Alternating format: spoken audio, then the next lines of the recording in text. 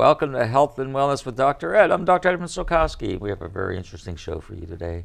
You know, the whole world runs on energy.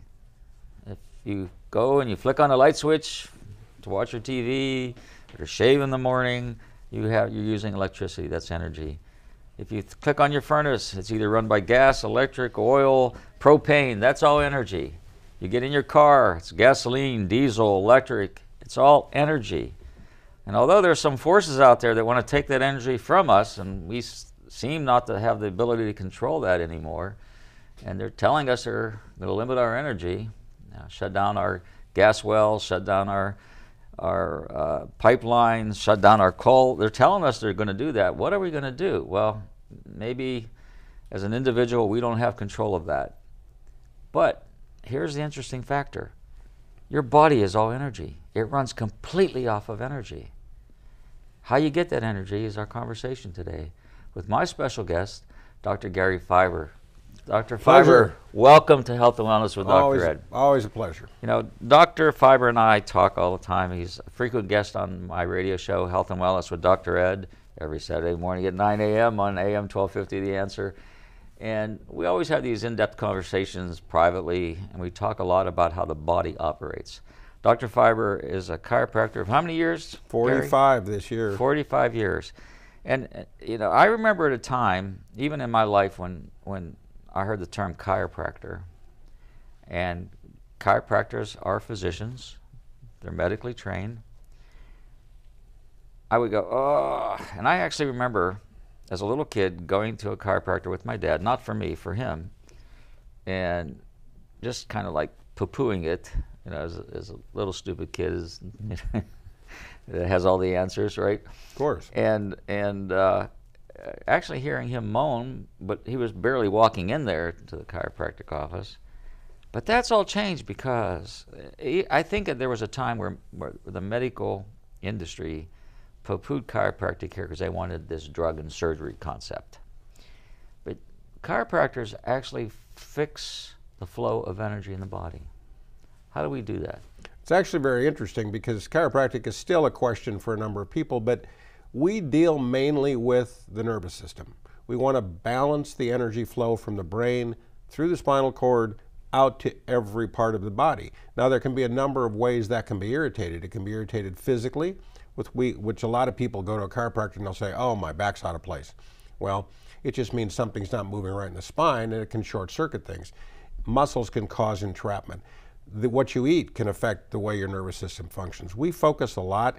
We were probably the only profession early on in this country to deal with what we call health and wellness, trying to find the real cause, not covered up. The root cause. The root cause, the initial cause, and at times underlying complicating factors which people don't know they have because they're so motivated to change or remove symptoms.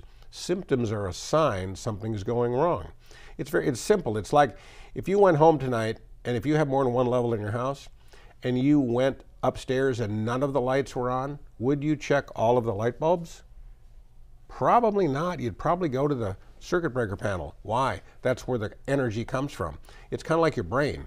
Your brain is where all these electrical functions, impulses start, and it transmits through the nervous system. Something that's interesting, maybe not to anybody but me, but if you took all the nerves out of the body and laid them end to end, they would go all the way around this planet. You know, it was really interesting for me in Vegas. I saw one of those shows where the bodies are encapsulated, and so they had the whole nervous system.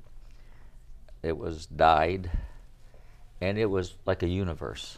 It literally looked like you were looking at a universe of these fibers. And I know when I was in school, we were dissecting cadavers. We were fine-tuning those little nerves along with the blood vessels and being careful not to cut them so that we could isolate them and learn where they go to. And somehow medicine became everything disconnected. There's a specialist for everything. And you don't look at it medically as a holistic body. Chiropractors seem to have done that from the get-go. It has been, and actually interesting, chiropractic started in 1895 officially, and actually Palmer, who was the chiropractor or the person that became a chiropractor first. And there was a school, Palmer. Palmer Chiropractic still exists in Davenport, Iowa. Yeah. There's branches of it in Florida and California. But it was interesting that at the time, he had a big clinic down there, but he had medical doctors working with him in his clinic. That was probably the first integrated clinics that existed, but of course then it sort of went the other way because unfortunately it was looked at as competition. It was looked at as, you're better than us, we're better than you, whatever. Let's not forget the patients and why we're really there. So it is interesting how it's changed. There are still factions, we'll call it, in the professions. There are a lot of people who don't like massage therapists, don't like holistic health providers, don't like, you know, it's DOs, which are osteopaths, which really functioned on the chiropractic level, except their influence and original training was based on blood flow, not neurological. But most DOs now have been absorbed by the medical profession, the MD profession. I work with some great MDs and DCs and DOs, but it's still, they're out there a little bit. Well, frankly, my personal physician of 30 years is a DO, and I chose him because he was a DO. Exactly. But, in fact, I'm seeing him today. I find this really interesting, and I always make this analogy. If you take a garden hose and the water's flowing and you kink it, it disrupts that flow. Is that how the body works? Pretty much. I mean, you can kink a garden hose and stop the flow, or you can kink it and still let some flow out. Now, you've got two situations. You've got reduced flow on the far side of the kink, but on the other side of it, everything starts to back up. And so it's still giving you information in an abnormal way to the brain, which the brain has to deal with. Because the body is designed to survive, and there are so many things that affect the way we process information, especially nowadays with stress, or what I like to call stressors. Because the minute something stresses your body goes into an immediate fight or flight mechanism. It's going to try to fix whatever it can or divert energy to the more vital parts of the body at that time. So you're kind of referring to the fight and flight concept? Yeah. And that's what, with cortisol and insulin and so forth. Every hormone in the body is reacting to that input. That's the trouble. And when you look at the epinephrine, you know, fight or flight was great how many hundreds of years ago when we were living in caves trying to find food and not getting, beef food. And bee food, you're right. Yeah. But the thing is now, what do? If you don't, you can't just go out, hopefully, and beat up the next person. You know, you can't. So you suppress this. But it's much like a short circuit in the system. That short circuit can stay there. The body will adapt to it for a while, but ultimately what happens is something goes wrong. And whether it's your heart, whether it's your kidneys, whether it's your pancreas, whether it's your lungs, whether it's whatever, something is going to be sacrificed. And how long can it go before that particular part of the body shuts down? Yeah, and you know, stress kills. Oh, absolutely. You know, it creates such bodily changes on a cellular level that long-term stress chronically will end up killing you. That's a proven medical fact. So we look at how connected we are with all this technology and all the communication we have. That's something new to us. That's something new to this human being body. How does that impact us? Well, when you're talking about that connectivity, I mean, just like right now, we are an electrical being. Everything around us is. Every cell in our body operates at about 0.5 volts. And actually, every cell is a battery. That's exactly right. There's a north pole and a south pole, a positive pole and a negative pole. And when that's disrupted, you start having problems on a cellular level. That's right. And the only way that works is every cell communicates with an adjoining cell. Those cells are told when to reproduce. They're told if they're bad to die. They try to adapt to whatever's going on. So if I were to ask you right now, or anybody, I want you to go back in time and think about something that was extremely traumatic for you, upsetting to you, frustrating to you, and just get that image in your mind. I guarantee you, whatever the emotion was then will reflexively occur now. You might tighten up, you might get queasy, your stomach might get a little tight. See, a lot of these things are stored in the body. And when they're stored, if we react to something or we're next to or a part of a stimulus that's occurring, we can, why did I just get a headache? Why did I get a knot in my stomach? Why do my feet start to ache? That energy, unless it's handled properly or dissipated properly, just keeps replaying, much like, well, we don't have, I guess CDs don't exist anymore either, but you know, you hit it on replay and it just keeps going and going and going, but we suppress it until we can't suppress it, and now we have chronic headaches, stomach problems, those kind of things. And we sort of, when you talk about energy, there's the cellular energy, the energy. I mean, a thought process is an energy communication. Absolutely. A lot of forms of energy. We can record our heart, our brain activity. We're recording electrical energy Constantly. But I had an interesting experience one time. I was at a party and I was talking with somebody, and somebody walked to my back. They were not in my vision, didn't know them, and I suddenly got extraordinarily nauseous. I mean, to the point where I thought I was going to get sick. And I had to disrupt my conversation and walked away. The minute I walked away, I felt better. And I started to think, whoever that person was, it was that person. So I talked to somebody else at the party, and I said, I just had the most bizarre experience. And I told her what had happened, and she said, I had that same experience with that person. So that person's energy must have been a negative type of energy and had been passed through the airwaves over to me and this other person, because we both felt it independently. Absolutely true. We all emit energy. You've heard people talk about auras.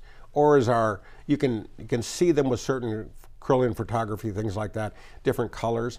But here's the thing. If you don't believe that, how many times have you been in a room with a child? That child is immediately aware of whether you're somebody they want to be close to or not. Same thing with pets. Animals are extremely, I think even more so than children. Because kids are generally subconsciously controlled by their adult parents and other people. But an animal, I used to tease people. Little kids, animals, and old ladies love being around me. I'm not sure what happened to the rest of the group, but it's true. You know, we adopted a cat from a humane society, only because, and I've never had a cat. But this cat, now that it's comfortable, will not leave me alone. It comes and lays by me, it comes in this, and you can literally talk to them. And you know that from all the years you've worked with them. So no, energy is emitted by us constantly, and everybody knows that there's someone around them that they just cringe before even the person says something. Those are people that have a problem, and I wouldn't hang around them too much. See, I've had the most amazing experience with wild animals, actually, and it has to be that energy exchange. I even had a lizard when I was hiking in Arizona, and I started, all right, I'm denying this, but I was talking to the lizard, because when you hike, and I would hike this mountain almost every day, and all these little lizards, they scatter because they're food for hawks, food for other lizards, food for snakes, food for coyotes. They jumpy. And I saw a lizard was on a rock, and I started talking to it, and it's turning its head, and it's turning its head like a dog doesn't quite understand what you're saying. And I spent some time talking to this lizard because nobody was around. And again, I'll deny it in court. But I kept talking to this lizard and sending out these positive thoughts. And this lizard literally walked up to me, and I was able, I mean, it was literally an inch from me, walked up on a bush that I was standing by. That's a wild animal that knows it's a prey. But from whatever energy I was sending out, probably didn't even know what I was. Just a lot bigger than it was. A lot but bigger it was than safe. it was, and it felt safe and came to me. And I spent a half an hour with this lizard, this wild animal. Crazy. It is crazy, but it's not. People deny the fact that we emit energy all the time. We pick up energy if we're prepared or aware of the fact that that happens. And it's why, and so many people that I deal with now, you literally can change the energy flow in your body. You can literally... Thought process can do that? Thought process definitely can do that. And what people don't understand is the heart has 40 5,000, science has proved this, what they call neurotides, nerve cells, directly connected to the brain. And the heart is the organ that emits the highest frequency of every organ in the body.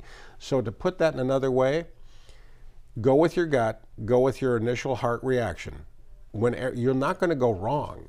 When you decide I'm going to go analytically and think about this, you have a reaction, oh, well, no, maybe I should do this, maybe I shouldn't do this. You will always talk yourself out of your initial reaction. The digestive system is connected directly to the heart too, and it comes through the vagus nerve. We know that, which goes to the brain. Well, we know it, but anyway, that's why people get nauseated if they have a car accident. They hit their neck. Or they see a police officer in the that too. Yeah. Oh my goodness. They're guilty before, and that's what? That's the stored energy of the last time you were speeding and didn't get caught, and now you see that police officer and you go, and they go past you. That's right. They're defunding them anyway, but but anyway. You look at chiropractic care, and I want to talk a little bit more about that. That's an alignment from subluxation? Subluxations are minor misalignments. And people and that's why medicine and chiropractic had such a hard time before, because medical doctors call subluxations dislocations. And if a joint moves back and forth, okay, and it gets stuck, in the chiropractic world, that's a subluxation or a fixation. And some people say, well, it's out of place. No, if it was out of place, that's a dislocation, and you better go to an ER and have it that may require surgery or something to get it back in. Absolutely. So it's a totally different ailment.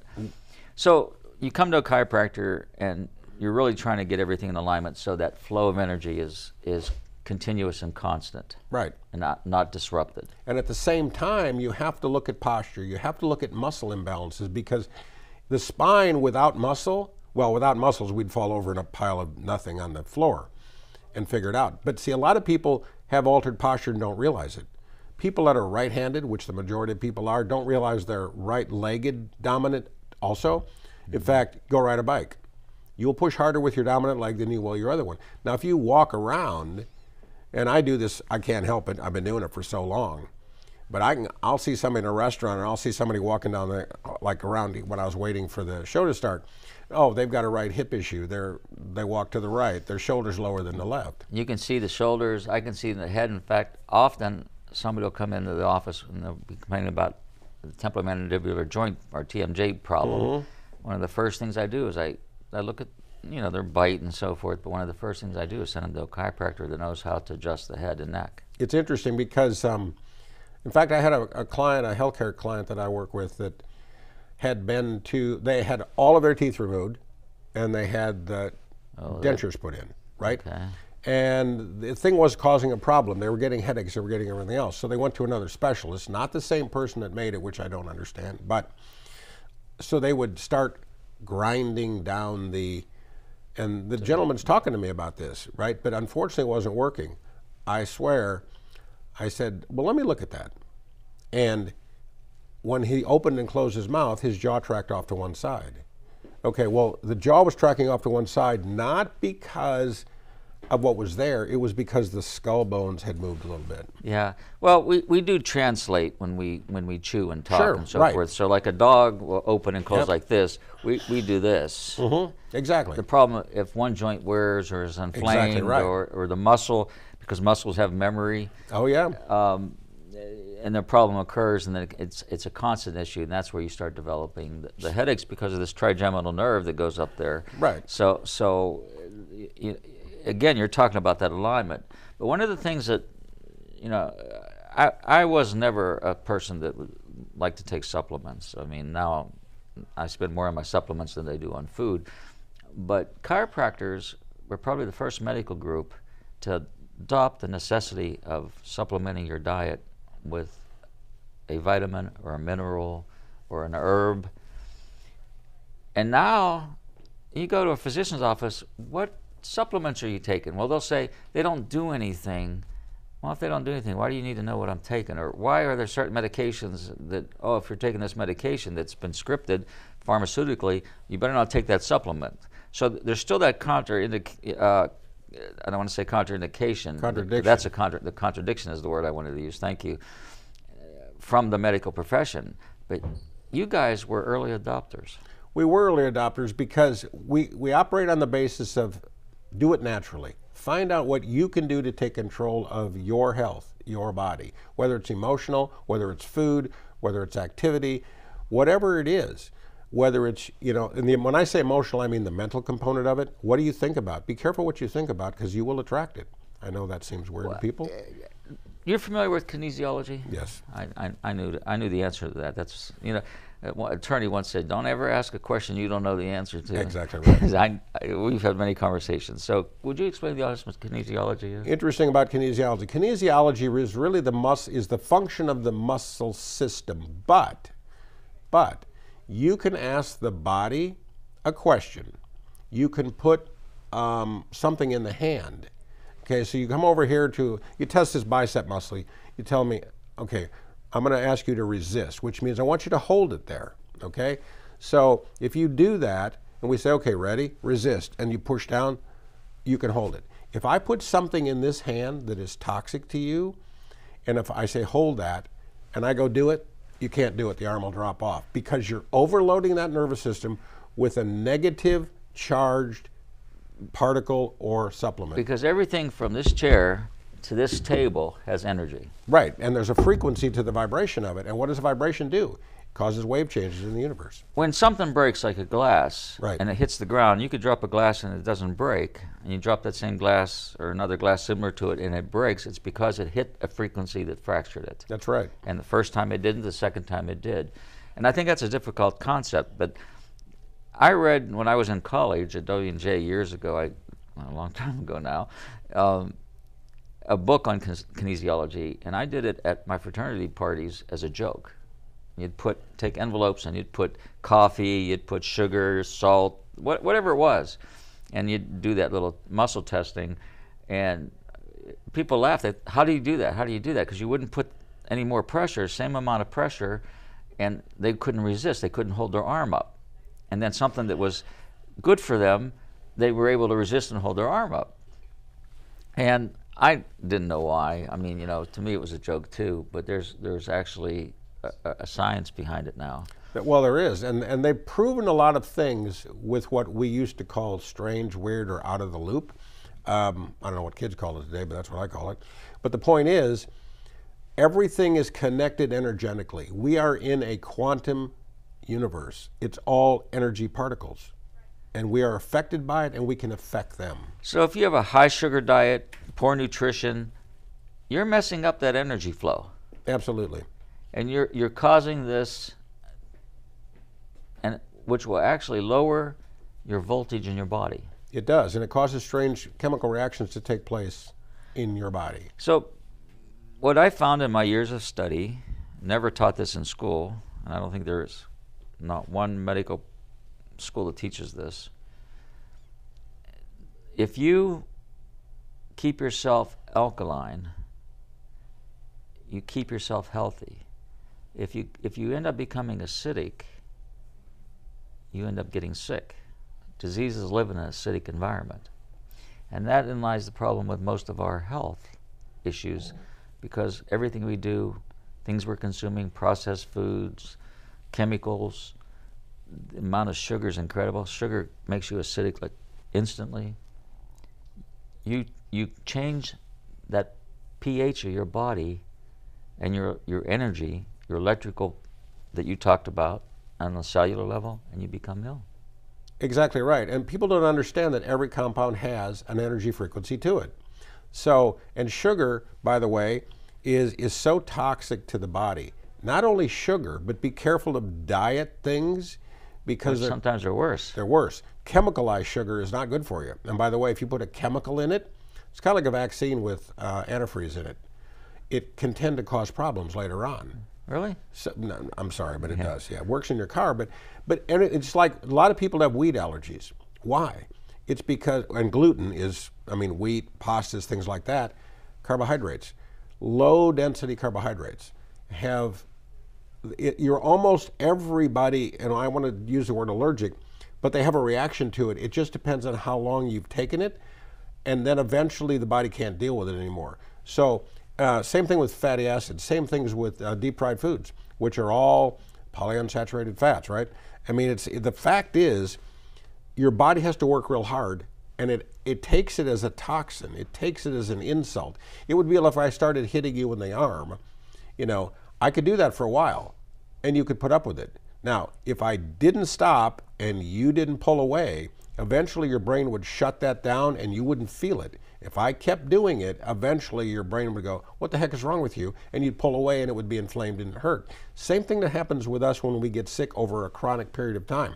You don't just get sick the minute the symptoms occur. You are getting sick, but you don't have the symptoms yet. And that's why it's so important to not only pay attention to what you eat, what you breathe, but what you think about and what you focus on. You couldn't be more right. And it's the necessity to supply the body with what it needs to stay healthy and to keep that energy and that pH at a certain thing. Thyroid is extremely important to that, and maybe we could talk a little bit about that.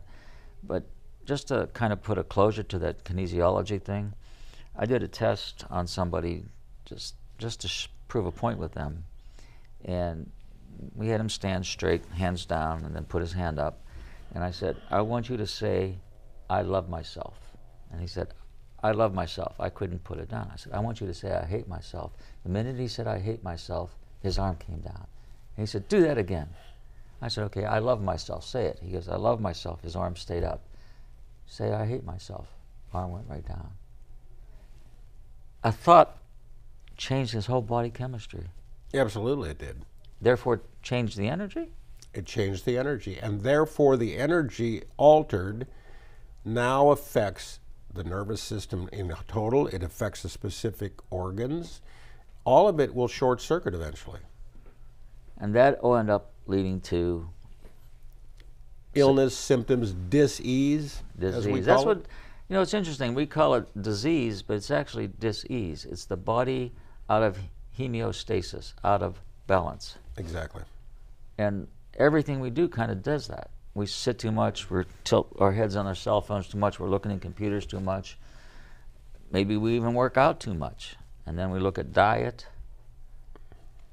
We get ourselves in trouble. Well, the digital component today, they have an illness that's, the American Psychiatric Society came up with a diagnostic code for digital dementia in children because of the closeness of the tablets and the phones around all day long. Not to mention the radiation and so forth coming off all that stuff. I mean, you know, I'm always an early adapter on that stuff, and then it does nothing but frustrate me afterwards. Dr. Fieber, we're going to go to a little break here. We'll be back, and we're going to get in a little more depth on this energy process. We'll be back with Health and Wellness with Dr. Ed with Dr. Gary Fieber.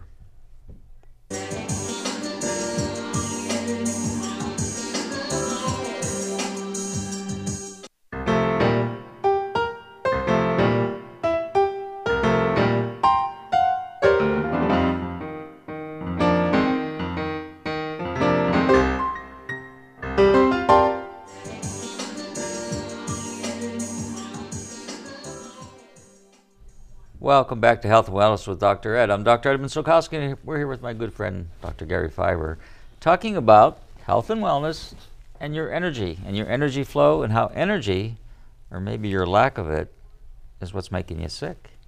So, Dr. Fieber, there's a lot of things we're going to get here in the second half of the show, hopefully. Time always runs by so quick. I want to talk about oxygen, because we were kind of during the break talking a little about it. Oxygen is important. Without it, we die. Right. Why? Well, oxygen actually, when it reacts with certain things, breaks down into its component parts, and guess what? There's a normal reaction called an oxidative stress reaction, right? You have to create these different molecules with a charge on them because they go after toxins in the body, they create inflammatory responses which are normal. The problem with it is, if you're consuming bad food, if you're under too much stress, if you're whatever you're doing that's negative, you get this oxidative stress reaction that now starts to tear down the body. And again, it's all about electrical charge, but you got to go back to science to remember those valences with electrons. Because just as a recap, every cell in our body is a positive north pole, negative south pole. So we're effectively a battery. And without oxygen and water, in other words, you got to be hydrated at the same time. Oh, for sure. Your battery can't hold a charge. That's right. And I mean, when you look at water, hydrogen, oxygen, okay, so you always got those two hydrogen molecules with oxygen, right? H2O. And if that's out of balance, the cell will shrink. The cell shorts out. The cell will eventually die, which is why most people walking around today are dehydrated because they don't drink water or they don't drink enough of it. And surprisingly, you get dehydrated faster in cold temperature than you do even in hot temperature. That's right. Obviously, because even though you're sweating, your body's working through that homeostasis. But in cold, that's why alcohol dehydrates people. And in the wintertime, it's really bad. Coffee and teas are dehydrator. Doesn't mean you shouldn't drink them. Right. But because they actually have a lot of benefits depending on what the coffee is, what the tea is. But you can easily turn a dehydrating coffee or tea into a hydrator by adding a little bit of fat, a little bit of coconut oil, MCT oil, butter, not margarine. Real butter. Real butter in a little bit of coffee or heavy cream into that coffee, into that tea, and that makes it a hydrator. And the reason for that is your body wants to absorb that fat. Right, and even if you would just think about drinking more water, and I'm not talking about tap water, unless of course you haven't had water in 4 days. I'm talking about pH balanced water, which is still not what you find in most bottled water. You've got to go to a higher pH. You just feel better. I've had people that have had chronic headaches. I just ask them how much water they drink. Without doing anything else, double your water consumption, their headaches go away. People don't pay any attention to it. That's the problem, because they're not taught it, and there's too many things. I mean, diet soda, regular soda, those kind of things are most dehydrating Well, they'll things. say, I drank a soda. Well, that's not a hydrator. No, it goes the other way around. And if sugar is a dehydrator. Before, they used to have batteries like they have now in cars, and I'm not talking about electric cars, I'm talking about regular batteries.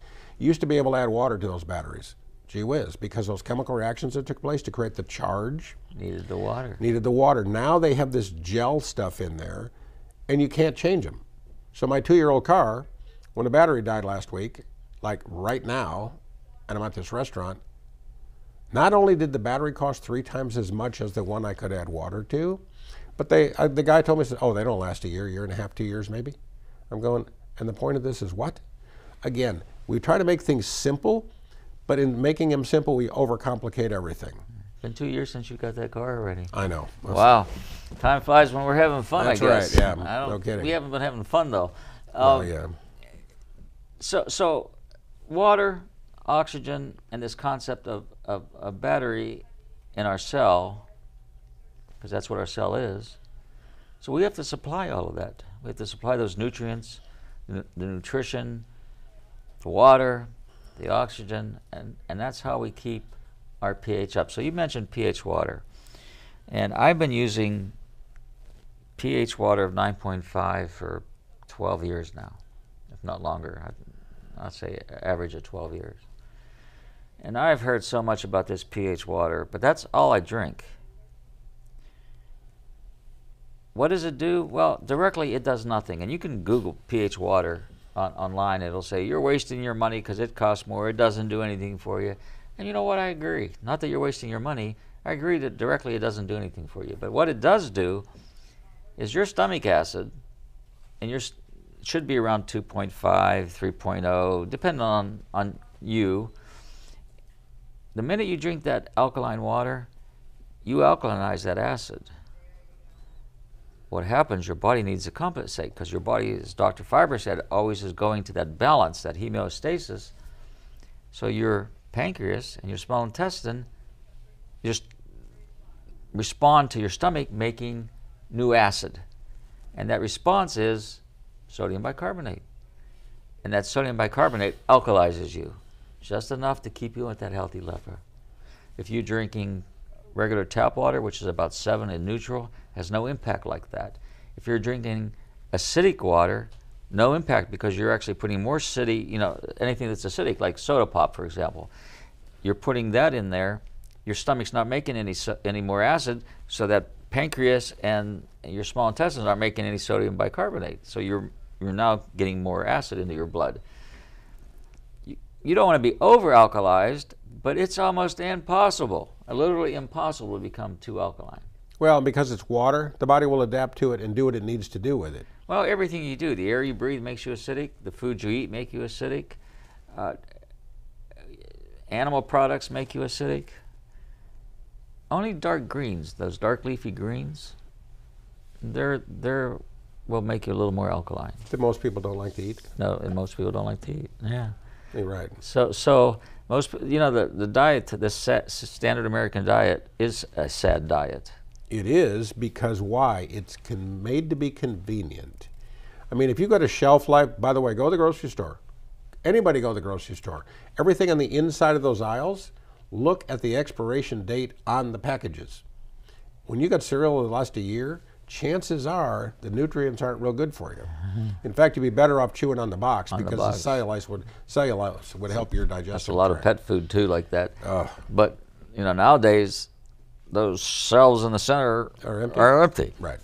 So it's a scary time we're living in, I have to say. But same thing. And I know I don't like to pick on soda, because I haven't had soda in so many years. Because if I drink it 4 years ago, I thought, oh, I'll have a Coke with some lime in it.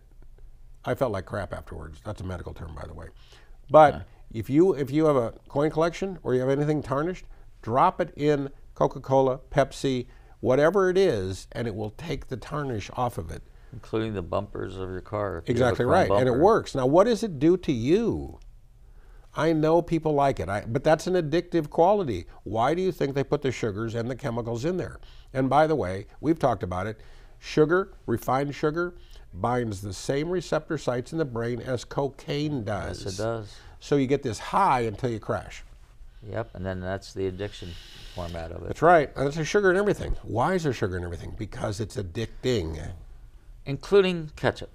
Oh, yeah.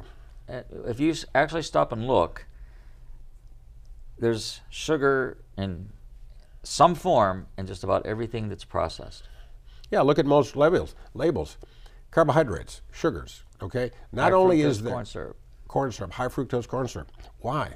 Because it tastes better. MSG, which isn't a sugar, monosodium glutamate, which they put in a lot of food for flavor. It's a salt, basically. But what it does, it's there to preserve it and to change the flavor. So if you eat it, a lot of it, guess what? Your body's going to react to it and get... Since you brought that up, that's actually a neurotoxin, MSG. That's right.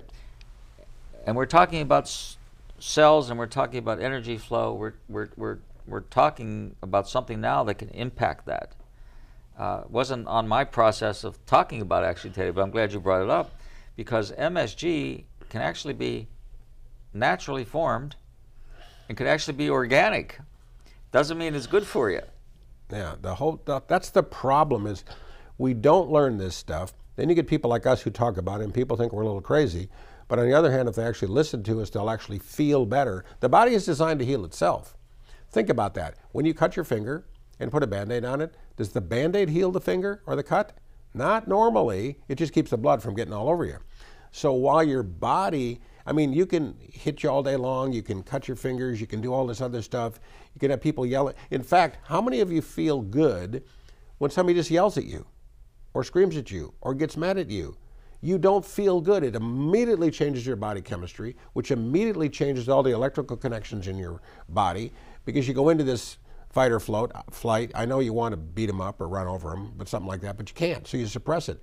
So this whole thing, it changes your hydration levels, changes your blood sugar levels, changes your blood pressure. All of this is neurological. It's energy getting out of sync to ultimately protect you momentarily. So every organ, your skin included, which is your largest organ, your skin is an organ, every organ in your body, every cell in your body functions at a different electrical potential. Correct. So if you look, say, liver, take your liver, for example. Your liver is nothing more than a collection of one particular cell. Mm-hmm. Kidneys is another collection. They're all operating at different pH levels, at different energy voltages. Right. So if I take a hammer, that I now call Pelosi, when I take a hammer, I apologize for that, and I hit my finger is going to hurt like heck. It's going to swell up, and it's going to turn red. Mm-hmm. The reason it does that is not because the hammer hit it. It's because my body is now responding to the damage that the hammer just did, and it's sending a bunch of things, and it changed the voltage. And that voltage goes, and I don't know what the voltage of the tip of my finger is. Let's say it's a -10. It takes that to a -50 to try to heal it. And it'll be red and throbbing until it starts to heal, and that voltage starts going from that -50 to that -10 where it should be. Interesting thing is, all cancers are on that plus side. It is interesting, isn't it? Yeah. So we think of plus as good and negative, minus as negative is not so good, but it's actually the opposite in the body. We want to be toward that negative side. Right, and that's the case. Most organs, and the heart emits the highest frequency in the body. It's 0.1 hertz, 0.1. But alter that for any length of time, you're going to have heart problems. Interesting enough, medical science has found a spot in the heart that operates at a different frequency than the rest of the heart. And they can't isolate it because it's not stationary, so it moves. They don't know why, they don't know what it is, but it's universally found in the heart. Interesting enough, the Hopis, the Native American, the Hopi tribe, they feel that our spirits live in that energy in the heart, and they identified the energy of the heart and the energy of our pineal gland. And they say that we have 2 life forms in us. And I don't want to get into that. I'm not real versed on that anyway, but I've read enough about it.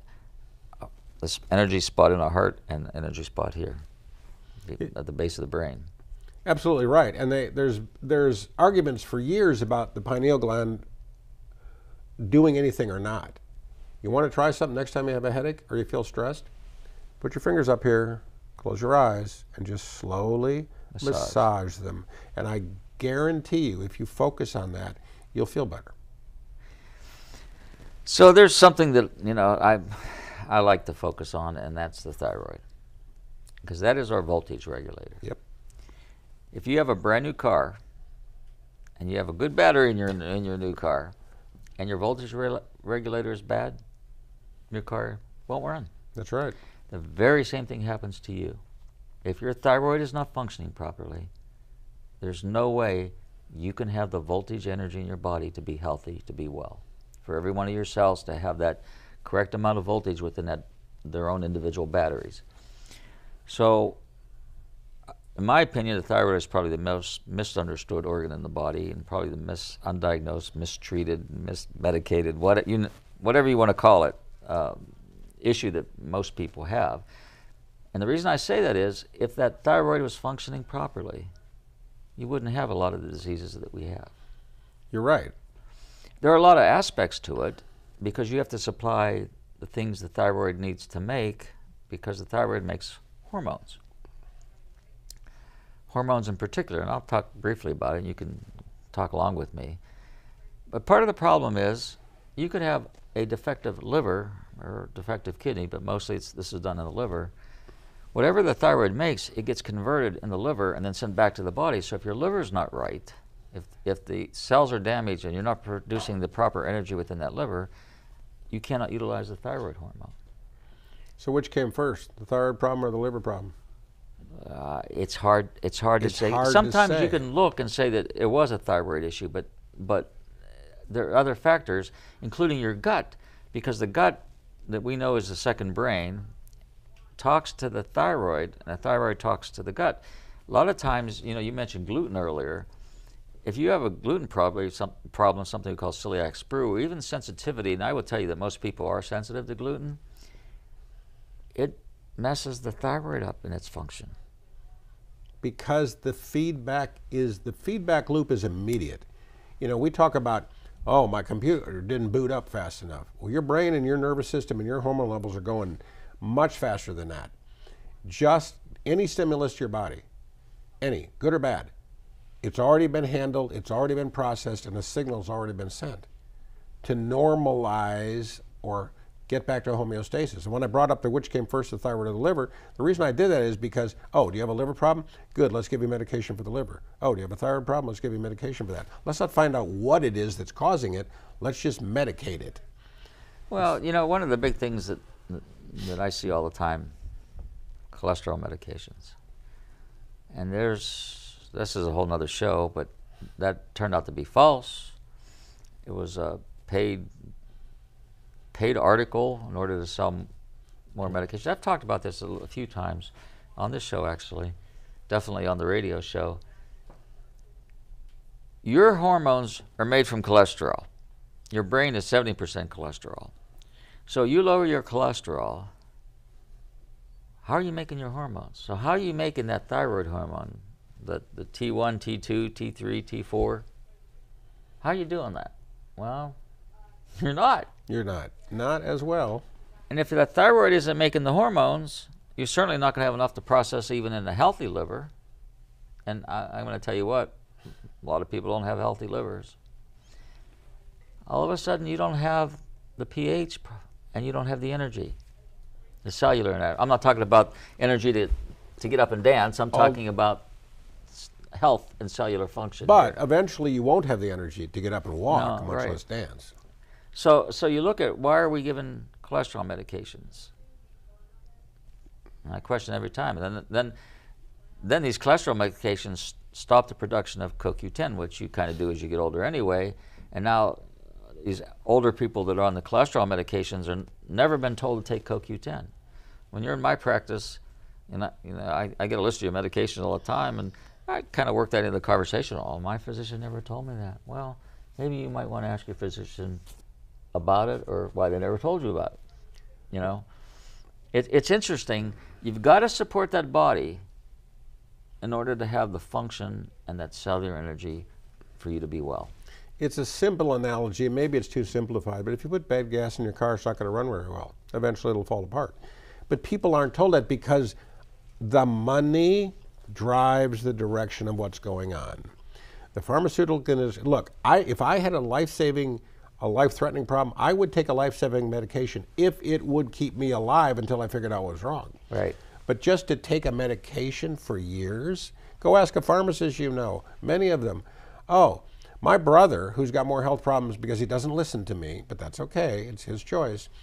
He's been on the same meds for years, and I spend more time talking to his cardiologist, his kidney specialist, his regular doctor, his other doctors, because you know what? They don't talk to each other. No. And that's the scary part. Medicine has become compartmentalized. Exactly. Right? Compartmentalized, yeah. Compartmentalized, you're that's right. yeah. And nobody communicates with one another, and nobody knows basically what drug you're on, and they're prescribing drugs that are contraindicated with them. And what people don't realize, every scripted medication is toxic to your body. I don't care what it is, antibiotic, blood pressure pill, water pill, you name it, it is toxic to your body. I'm not saying you don't need to be on them. I'm not telling you to stop them. Definitely I'm not telling you to do that. I'm just saying that these medications have consequences.